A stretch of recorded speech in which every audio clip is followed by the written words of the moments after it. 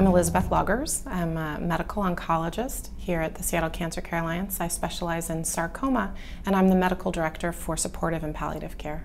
Palliative care is specialized medicine. It focuses on improving quality of life and symptom management during treatment, even if that treatment is intended for cure.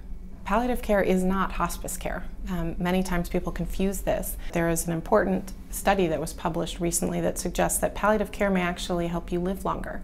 So people often think that this is just about making someone comfortable, but in actual fact, we think improving your symptom management, ensuring that you're not coughing, that you're not nauseated, that you're coping well, that you're not depressed, that all of these things can actually help you tolerate more treatment and live longer. So we know that most cancer patients are going to have multiple different symptoms and problems.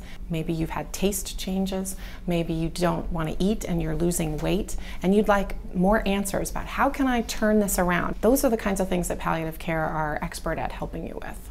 What's exceptional about our team is that it's also multidisciplinary. We have physicians, mid-level providers, nurses, social workers, chaplains, physical therapists, nutritionists, everyone coming together around the same table week after week to talk about patients and to figure out what's the best approach for that individual within palliative and supportive care. So just as the care of your cancer at the Seattle Cancer Care Alliance is focused and multidisciplinary, so is the supportive care, and I think that sets us apart from other cancer centers in the region.